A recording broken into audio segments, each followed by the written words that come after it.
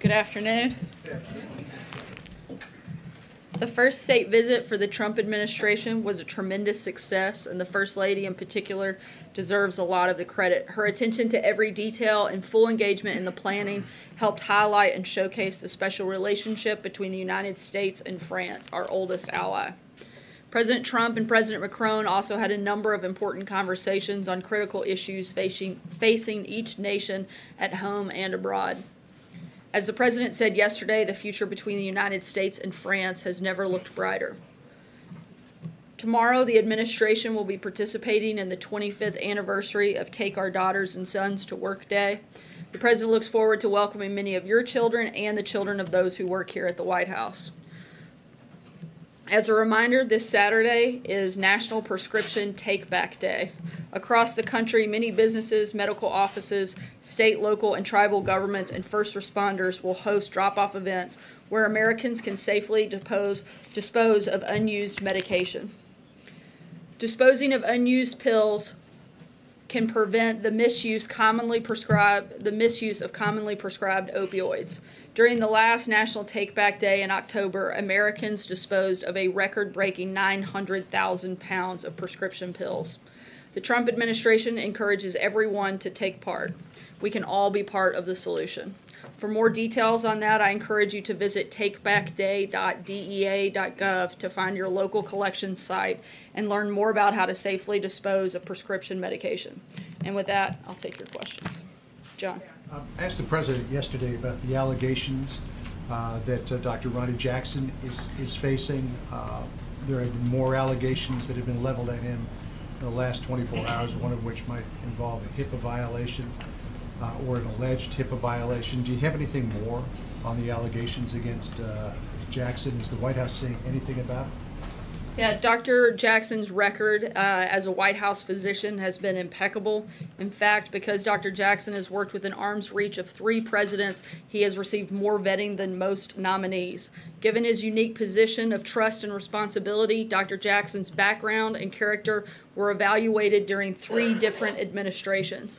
Dr. Jackson has had at least 4 independent background investigations conducted during his time at the White House, including an FBI investigation conducted as part of the standard nomination vetting process. During each of those investigations, Dr. Jackson received unanimous praise from dozens of witnesses, and the investigations revealed no areas of concern.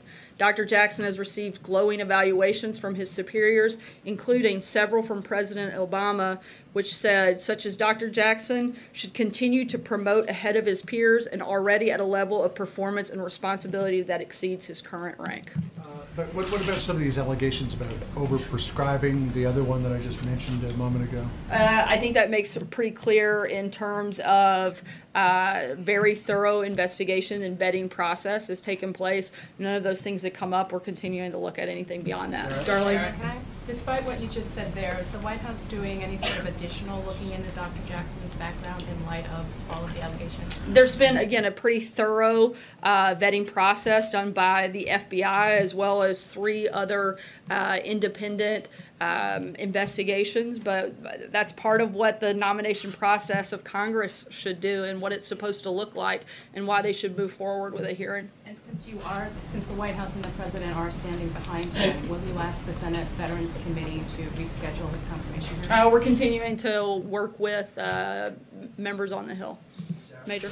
I've got one on this and a couple on foreign policy. So is it the position of the administration that the people who have raised these allegations are lying? That's not what I said. I said we've done and multiple background checks have taken place, and we're continuing to look at the situation. Do you not find them credible, in other words? Again, These allegations. And do you think there's these are anything new. that suggests political motivation behind them? I can only speak to some of the personal accounts that those of us have, as well as the records that we have that are substantiated through a very detailed and thorough background investigation process. So on North Korea, during the State of the Union address, the President described the North Korean regime as one that shamefully tried an American, Otto Warmbier, sent him back to the country nearly dead, starves its own people, and is a dictatorship worse than almost any other. That's what he said in the State of the Union.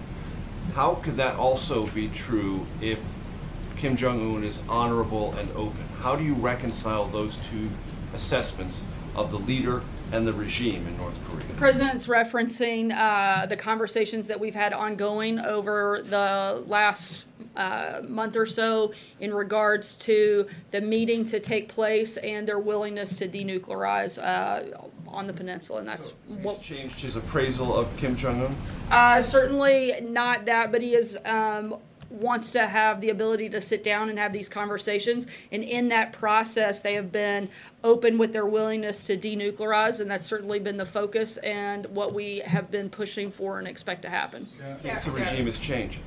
I'm sorry? He thinks the regime is changing. We think that the maximum pressure campaign is working, but again, we're not going to let up on that campaign until we see some of the words that they've made go into concrete action, but they're moving in the right direction. John? Thanks a lot, Sarah. I wanted to get your reaction to the ruling that came down from a federal district court judge here in Washington concerning DACA. He said that the president's decision to end DACA was arbitrary and capricious. What's your reaction to this ruling, the third federal judge to rule against the president on DACA? The DACA program violates federal law. President Obama went around Congress and created the illegal DACA program. We believe the judge's ruling is extraordinarily broad and wrong on the law. What's worse is that it creates an incentive for more illegal immigrant youth to come here and causes them to expect similar judicial policies be applied to them. This ruling is good news for smuggling organizations and criminal networks, and horrible news for our national security. It's time for Congress to do what the president has called on them to do and offered to be part of and actually fix this problem. Is it still the main argument by the administration that the reason why it was necessary to cut off the DACA program was because of the threat of lawsuits by Republican attorneys general? That was certainly a big part of us knowing that this is an illegal program and something that Congress has the ability to actually create laws, and they're the ones that have to be part of this process and fix this problem.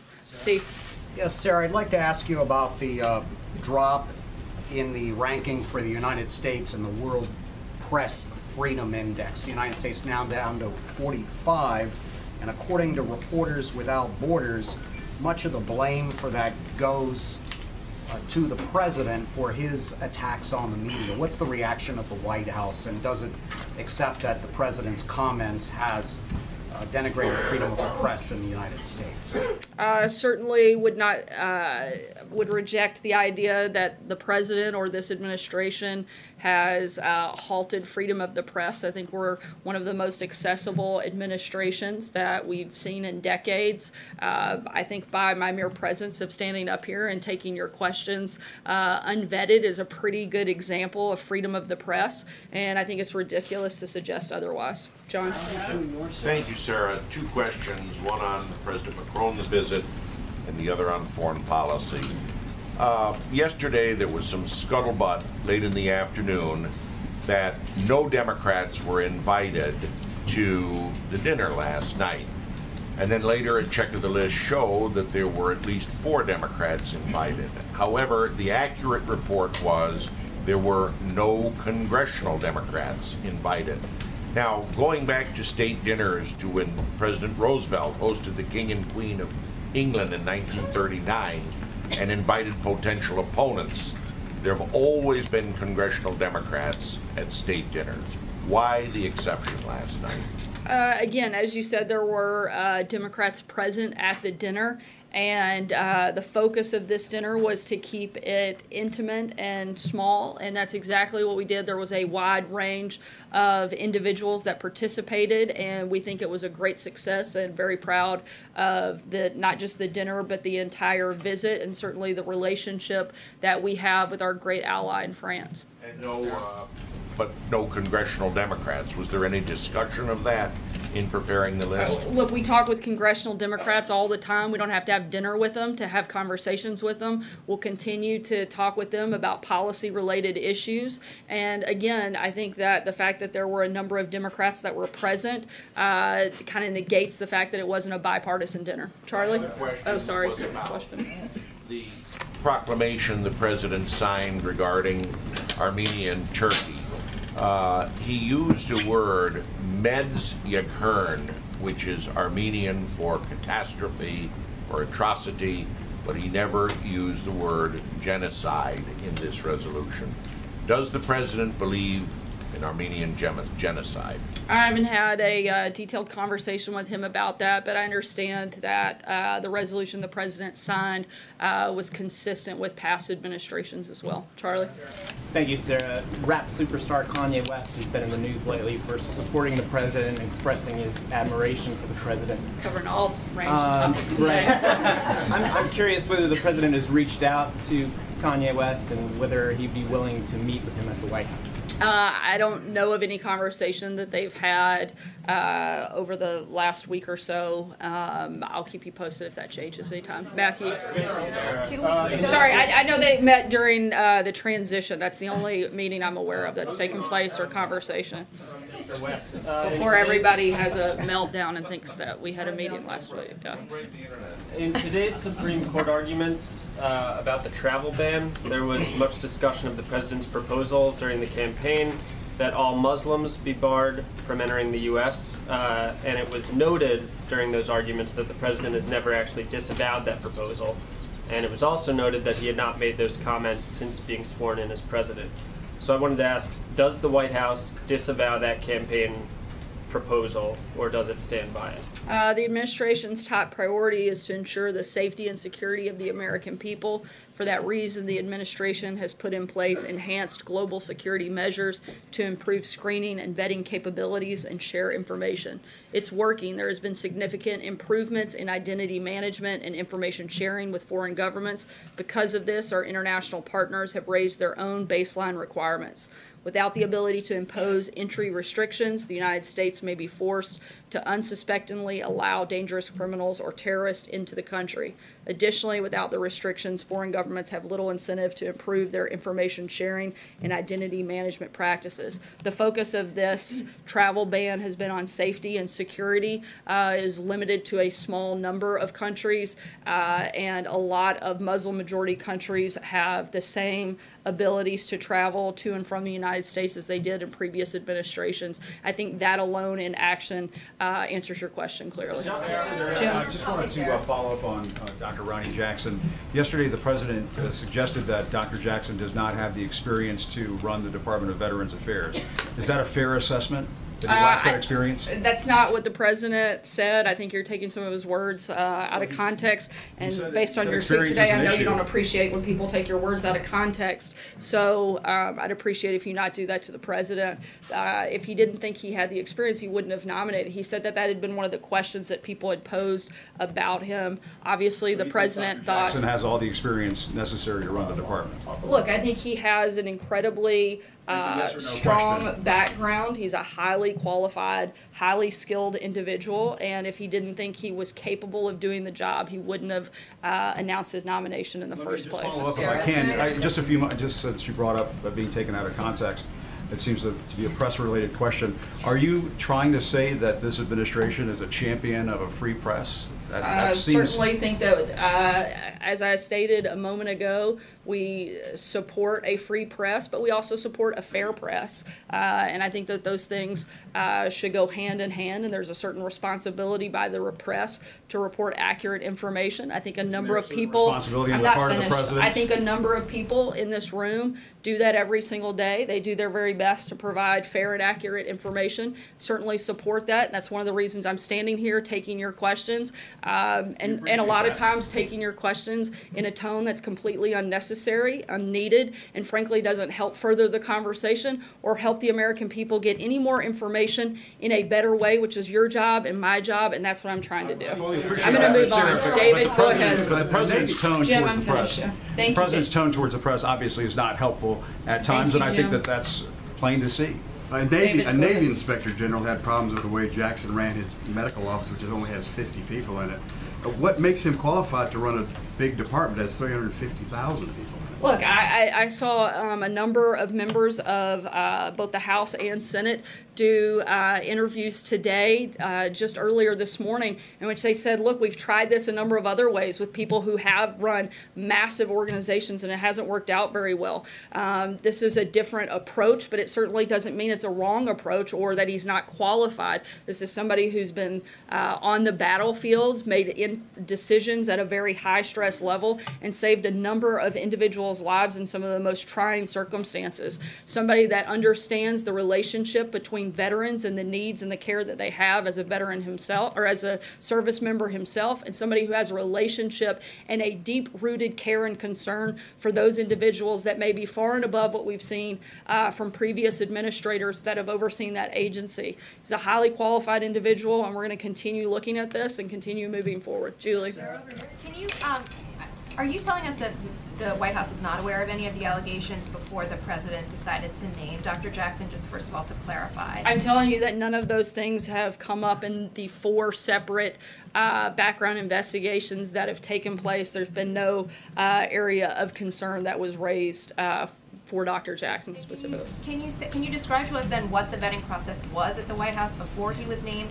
given that, as Dave just mentioned, there is an Inspector General report and there have been allegations in the past that are now coming to light, but they existed before the president chose him? Again, Dr. Jackson has undergone 4 separate background checks, one that was conducted by the FBI, and all of those revealed nothing and came back with a clean recommendation.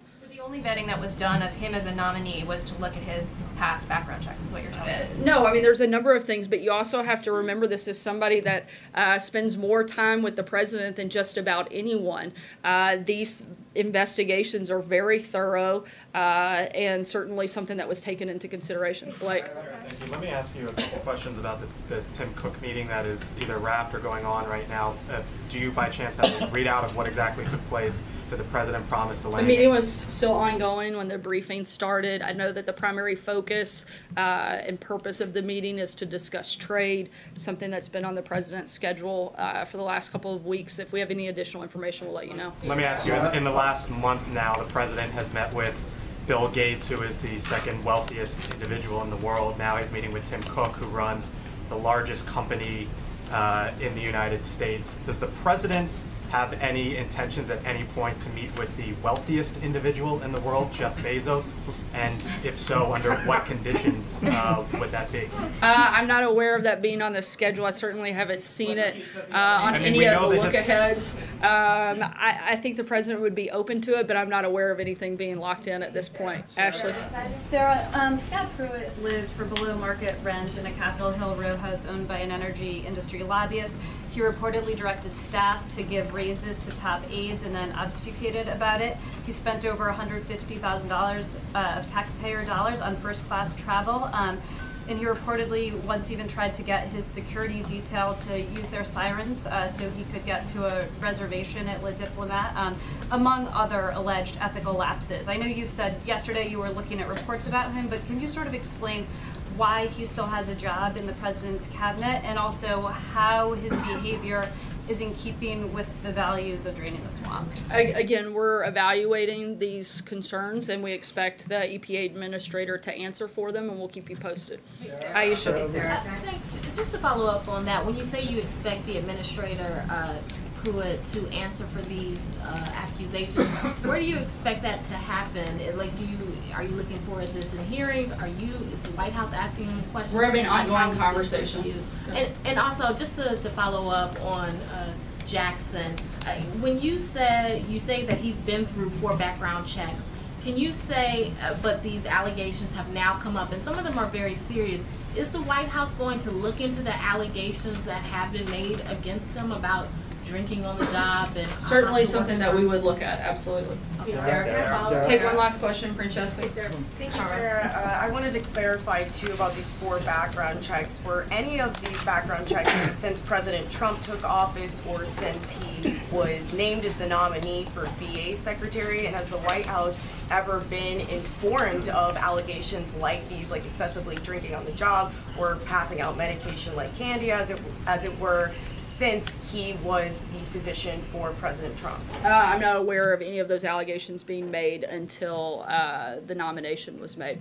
And sorry, and to follow up on what I was asking about the background check, when was his most recent background check? I'd have to look at the specific date, but my understanding is that a new one took place at the time of the new administration.